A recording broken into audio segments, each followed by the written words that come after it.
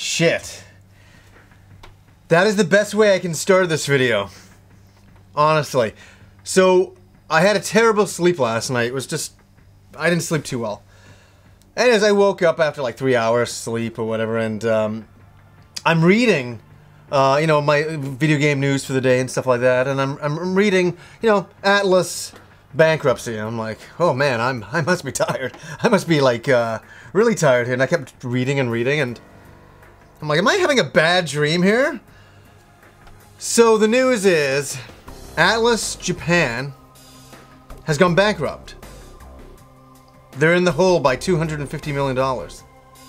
This is true. I know. I had to read it 1,000 times over to believe it. A few weeks ago, I was reading that they were under investigation for some questionable business acts, you know, fabricating, you know, how much money they were making and stuff like that, and cooking the books, as they call it, where it seems that it finally caught up to them.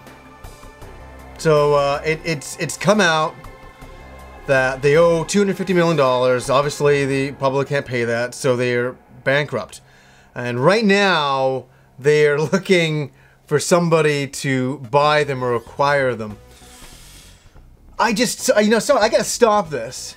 I cannot believe Atlus has gone bankrupt. You know what I mean? I just can't believe it. There's such a... I should start by saying, I love Atlus as a company. I love the Persona games. These are the guys that made Persona. You know, the Dark Spire, Atrian Odyssey. So many great games over the years. And so Japan has come to a halt. Persona 5. Who the fuck knows? You know, Dragon Crown, I believe, is still coming out. So that's the one, you know, maybe one of the last few games we'll get. I don't know. I'm quite nervous about this, but this is a company that created Catherine for as well. Like, yeah, sorry, I'm just so dismayed by it all. I don't know, and you know, my thoughts go out to all the employees at Atlus USA right now. You know, I don't know what's gonna happen with Atlus USA.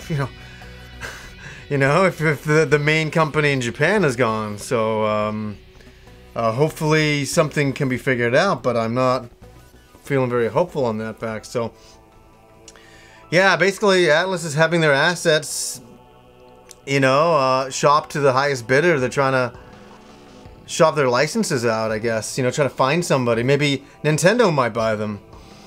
Maybe Sony might buy them. You know, well, we'll have to see. Maybe Microsoft might buy them. Well, whoever's willing to pay like $250 million can have them, I guess. So, oh man, this is like such a bad day for video gamers. I mean, this is such a bummer. There's a couple of companies that I really like. One of them is Atlus, one of them is Xseed. I love those guys. They are to me the working designs of our generation. Right now, presently. And without them, well, damn. So, here's my question to you guys. What do you think of this news? Like, is it affecting you as much as it's affecting me? I'm sure it probably is. So, very bummed out today. Very bummed out today. A really crappy day. So anyways, guys, till next time.